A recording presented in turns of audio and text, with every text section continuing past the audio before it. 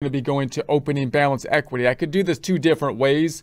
I could just change this transaction, this number to 30,000, and the other side from this deposit form went to opening balance equity, or I can make another transaction, basically another deposit form for 5,000, right? And the other side going to opening balance equity. We might be a little skeptical. We could drill down on this form and just change it to 30,000, but maybe we don't want to go back and do that. That might seem a little scary. So maybe instead we add another one of 5,000, which will be on the deposit side of things. Let's do that. So I'm going to go over, and this time I'm going to make a deposit as of 12/31, and this is going to be for beginning balance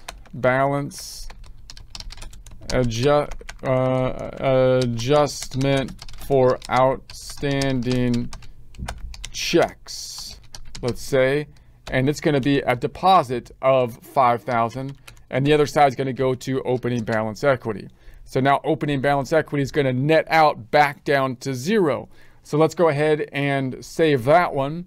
And if I go back to my balance sheet and run this, we adjusted the checking account should be basically back to where it was before, and opening balance equity should be back to 0. If I look at the detail in my general ledger and run that one, you can see that basically these two things net out in the checking account. We have the 5,000 deposit, and then these expenses that are going to net out against it, leaving us once again to what the beginning balance was, which was 25,000, but providing the detail that we can then check off to see the audit trail in the bank reconciliation. And then in opening balance equity, we have a similar kind of activity here. Here's the deposit, and then here's the 4,000 and the 1,000 and the 5,000 here that are netting out against each other. Okay, now let's go back into the first tab, hamburger. Let's go into our transactions again, into the reconcile, and close the hamburger. We're going to reconcile again, and then I'm going to resume the reconciliation process. So now what we have here is I have these two that net out against each other. So now I have these two expense forms, which I can check off, boom, boom. And then if I go back to this side, we now have these two that we can check off as things that were on the bank statement that are clearing. That would give us the total checks of 111,829. So that's going to be the 111,829. So now these two numbers tie out, and it's just the beginning balance that we're off by, the 30,000. Now I'm not going to get into trying to get this beginning balance to be 30,000, but rather just say I'm going to check these two off as another increase, which is on the deposit side of things.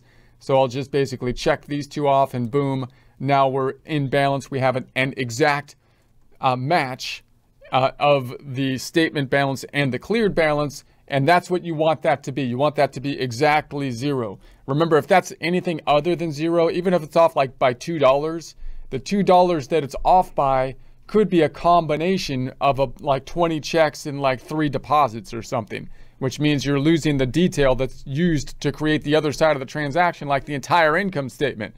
Also note that we have a bunch of stuff here that hasn't been checked off, remembering that those are the items that we expect to be outstanding. Those are that might not be wrong. Those are the items that we think are going to be the difference between the bank balance and our balance. So the next thing we can do, of course, when this is finished, is we can finish it. When that's a green 0, we can finish it. When we do that, we'll actually be able to generate the reports. Remembering that this process is important even if you don't know what the reports are doing, that because you're reconciling here, but the report is the bank reconciliation. It's going to provide us the difference between the bank balance and the book balance, which of course will be the things that we didn't check off here.